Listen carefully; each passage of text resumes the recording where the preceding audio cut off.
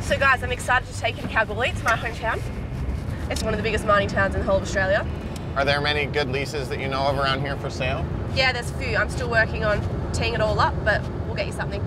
Fred and I will finish off the research. So we're going to be following leads, basically. Exactly right. So what's the plan? You guys are extremely lucky. You actually get to go visit the super pit. The super pit is insane. It produces like 700,000 ounces of gold a year. Let's go check out this super pit. Kalgoorlie gold was first discovered in 1893 by old-timer Paddy Hannon. It became known as the Golden Mile and was the richest square mile of ground on the planet. And it's still being mined today. Holy cow. What the The machines look like ants out there. It's the biggest hole I've ever seen. Where the Golden Mile once stood is now the Super Pit, a 1,900-foot deep hole that's still paying out. You can see down the side of the pit all those old holes from where all the old miners' shafts were. And these are all old-timer workings, the tunnels in the walls? Yeah. The remains of 2,100 miles of old-timers' tunnels still pepper the walls of the pit. Kelly, this is Parker. Hi, nice to meet you. Nice to meet you. Kelly's one of the managers here at Super Pit. So she's actually going to take Parker and you, Danny, into the pit today. Sweet. I'll see you guys on the flip side. Have fun. Take pictures. See you, Kel. See you, Dan. See you, buddy. Have fun. Ah, we are way down here, huh? Everything about the Super Pit is super-sized. This is a lot different looking from down here than at the lookout. Yeah, she's definitely deeper. Including how they extract gold on an industrial scale. First step, blasting. What we're firing today is here. So these are loaded holes already, huh? Yeah, there's a mixture of ammonium nitrate and fuel oil. And do you mix the explosives on site? Yep, so that's what that does. That's a mobile manufacturing unit, an Oh, MMU. it does it right in the truck? Yep. So cool. How far away will the shovel and all the equipment have to be? So usually we have about 200 metres clearance for equipment. Gotcha. And 400 for personnel. Gotcha. The explosives team uses a long reach drill to bore a 37-foot hole in the rock. Then lower a detonator to the bottom. 374 pounds of liquid explosive fills each drill hole. Up to 500 holes are linked to a central firing station. The detonation shatters around 350,000 tons of gold-rich rock into small pieces. Attention all personnel, those not associated with the blast, please maintain radio silence till the final all clear is given.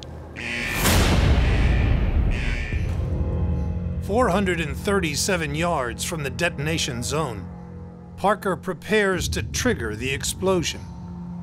Large blasts at the Super Pit use the equivalent of up to 150 tons of TNT. So the radars will be on that wall. What we're looking at is that we haven't got any wall movement and that we can go back into the pit quickly and get back into it. Gotcha. So if that alarm goes off, we've got to wait 2 hours before we can go back in. Gotcha.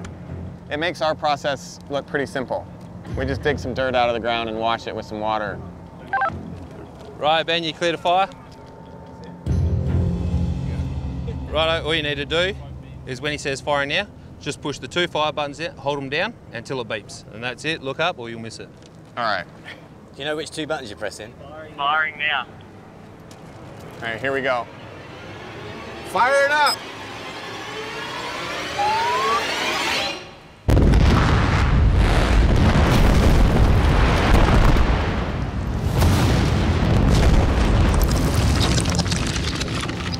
Holy crap! Oh yeah! That was a wicked delay on when you see it to when you hear it, huh? Thank you guys. Thanks. Well done. That's Cheers. awesome. This is the biggest gold mining outfit he's ever seen, and that's definitely going to be exciting for him, for sure. All right, let's do it. Next stage of the operation, remove the blasted rock. Parker rides shotgun on an $18 million excavator.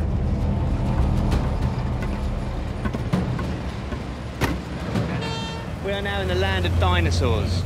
The amount of rock you guys move must just be crazy. Gotta keep those blasters busy, right? Exactly.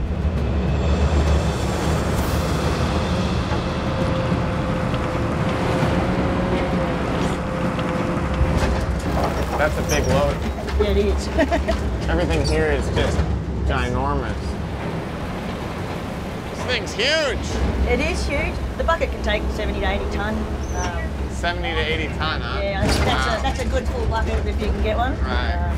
423-ton rock trucks haul the ore. To give you an idea, Parker's rock truck is 40 tonnes. That's the difference we're talking about. I recommend earplugs. Going to get a load on side and haul it out, mate. Awesome. What's the payload of these? We average about 250, 260 tonnes. These scoops are like crazy. This is just a whole different scale. The last stop is a colossal mill, which at its height in 2017 extracted 700,000 ounces of gold, a recovery rate 100 times greater than Parker's in the Yukon. The scale of this place is insane. This uses around 12 megawatts of electricity, so that's enough to power 12,000 homes. That's just this thing? Just this mill alone.